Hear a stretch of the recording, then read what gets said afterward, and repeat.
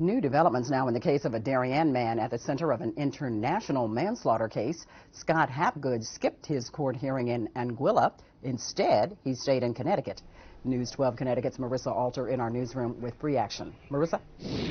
Dallas, Scott Hapgood had returned to the island for hearings 3 previous times, telling the media he was intent on clearing his name. Today, a spokesperson said Hapgood can't go back because officials there won't give him a fair trial or guarantee his safety. Scotty, hang in there, kid.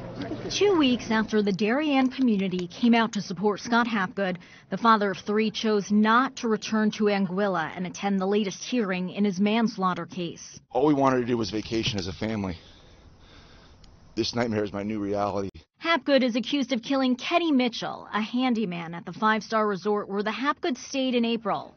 This morning, a spokesperson for the family said Hapgood's legal team and federal lawmakers tried to guarantee Hapgood would be protected on the island and allowed to return home on bail after the hearing ended. But Anguilla officials couldn't make those assurances. There were certainly threats to the safety and security of Scott Hapgood, and there were justified fears about the fairness of the legal proceeding. Hapgood says what happened was self-defense, that Mitchell showed up to the family's room unannounced and tried to rob them. The initial autopsy ruled Mitchell was choked and beat to death. All Anguillians want, and all Mr. Hapgood should want, is justice. Hayden Hughes is a radio talk show host on Anguilla and a former member of parliament.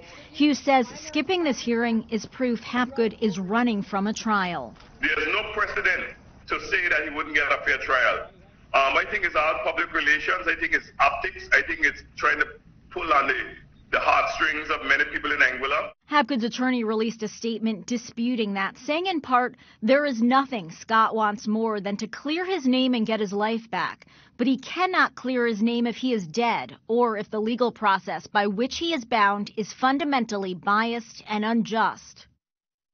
Senator Blumenthal said today he will continue to support the Hapgoods, but he made clear this was a decision made by the Hapgood family, not by United States senators or the State Department.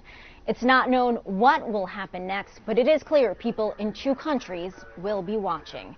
In the newsroom, Marissa Alter, News 12, Connecticut. 2 countries with 2 very different reactions. All right, Marissa.